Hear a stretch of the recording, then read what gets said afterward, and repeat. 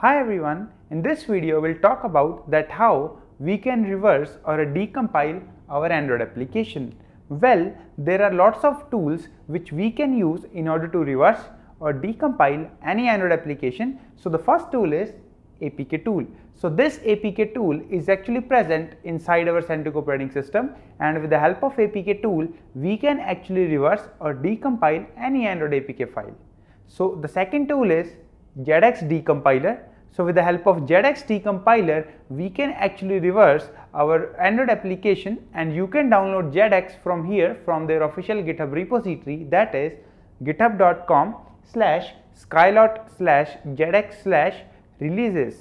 So we will use these two tools in our entire course in order to decompile or reverse any Android application. Now let's see how we can reverse one APK file by using these two tools.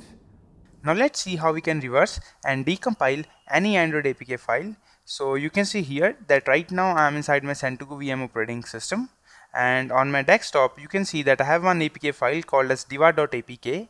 So first of all we'll try to reverse that file or to decompile that file by using the first method, and the first way is by using APK tool. So APK tool is already installed inside CentOS operating system, and we can use this utility in order to decompile or reverse any Android package. So all we have to do is, first of all, we have to go to our desktop or the location on which our file is present, and you can see here that right now I am on my desktop and here is the diva.apk file. So in order to reverse the file, just write here APK tool, and we have to pass one parameter, that is D. D means for the decompile, and all we have to do is we just have to write down the APK name, hit enter, and you can see here that it has started decompiling the application and it's decoding all the source code, and all we have to do is we just have to wait for a time being.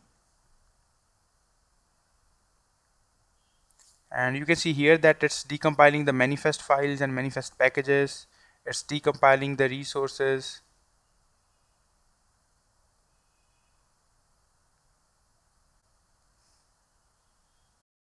and you can see here that it has decompiled our application. And if I do ls, you will see here that a directory name as diva beta is being created. So let's go inside that directory, and you will see here that it has listed out all the files and directories which are present inside that APK file. So these are the files which were present inside the diva.apk file. So the first file is android manifest.xml. So if you remember that in the last video we have saw that if we extract any files from APK packages and then if we try to read the content of android manifest.xml file, we were not be able to see anything. Why? Because at that time android manifest file was compiled, but now this time we have decompiled the application, and now let's check that whether we can see the source code of this android manifest.xml file or not. Now let's try, and you can see here that we are able to read out the source code of android manifest.xml file. So you can see here that at the top it asking the permission from the users. The permission is write external storage, read internal storage, then internet, and if I scroll down you can see here a list of activities which is present inside this application. You can see intent filters and so on. So this is how the android manifest file looks like, and you can see here different directories like lib, which contains libraries, and there is also a directory called as original. Then there is a directory which contains resources, and here is a directory which contains our source code, that is Smally. So let's go there. So the different decompilers or the different tools which we will use for decompiling the application, the results varies, which means some of them decompile the application into Smally source code, some of them decompile the application in Java source code. So we will see the variation. So you can see here that right now we are inside the Smally directory, and if I do ls, right now there are two directories. So here is our directory Jakhar. So let's go there because our application source code is there. It's a package name jakhar.asim.deva. And you can see here a source code of all the activities, but the thing to be noticed is that this source code is actually in Smally. So now let's try to look at the source code, and you can see the entire source code.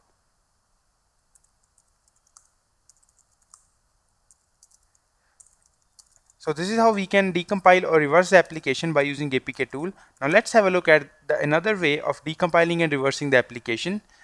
So as I told you earlier that there is one tool called as JEDX, that is Java to Text Decompiler. So we can use JEDX in order to decompile or reverse any Android application. So you can download JEDX from here from the GitHub, that is github.com/skylot/JEDX/releases, and the latest version of JEDX is this, that is version 0.6.1. So let me open this up and let me click over here. Let me scroll down and here is a zip file. So let me copy the link. Let's go here to our desktop and now let's fetch this zip file.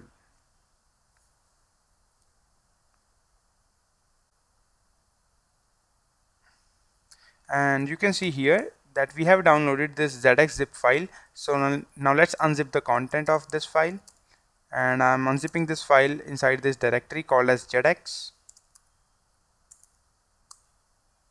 Now let's go inside JEDX and have a look. So you can see here that inside the JEDX directory, here is one directory called as bin. So bin is a directory which contains executable file of JEDX. So now let's go there and you will see here the various JEDX executable file. So in this video we'll use only this JEDX file, that is command line. But if you don't want to use the command line and you want to use a JEDX compiler as GUI, so just execute this file. Well, in order to decompile the application by using JEDX, what we have to do is we have to copy that APK file inside this bin directory so that we can use this JEDX file. So now what I'm going to do is I'm going to copy that deva.apk file inside this JEDX bin directory so that we can decompile that file. So let me open another terminal. Now let's go here to our desktop. Now let's copy this file deva beta, and we want to copy it inside JEDX bin. So we have to be root. Okay, nothing seems to be happen. Now let's try to completely move that file. Okay, so you will see here that right now we got our, okay, it's a directory, so we don't need a directory. Let's do ls. We need this apk file. So deva beta.apk, and we want to move it inside JEDX bin, and you will see here that we got our APK file. Now let me delete this directly which we copied out by mistake.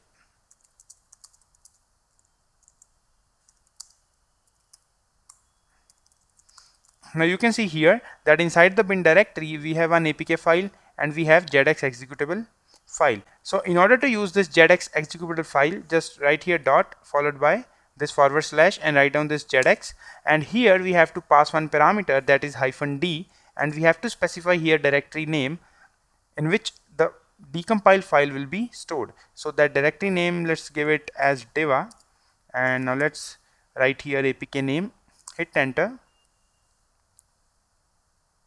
and you can see here that it has started decompiling the application. And by using JEDX, one main thing which you will notice that the JEDX will throw lots of errors, so we just have to simply ignore that errors.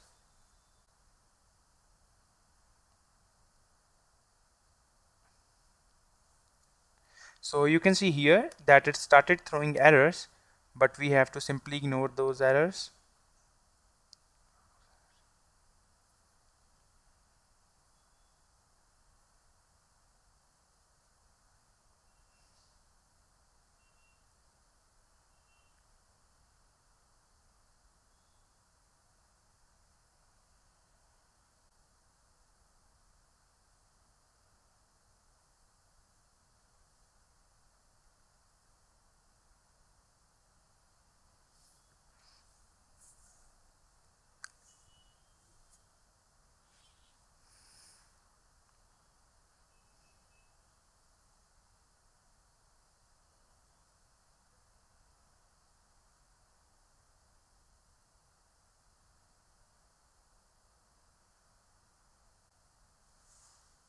And you can see here that our application has been reversed by using ZX in this directory called as diva. So now let's go inside that directory diva, and you will see here the same directories, but there is a no lib directory, and here is our Android manifest XML file which is same as we saw. And you can see here that our package is present inside this directory called as Jakhar. Then we have to go inside a seam and diva, and this is our package name. And you can see here that we got our source code in Java files, which means these source codes are actually a source code, like some of them will be an intent filter, some of them might be an activity source code.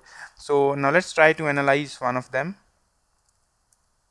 And you can see here that this source code is actually in Java. So this is how we can use ZX in order to decompile the application, and especially if you want to read out the source code in Java. And in this video we have seen that how we can decompile the application and reverse the application by using APK tool and ZX. So thanks for watching this video.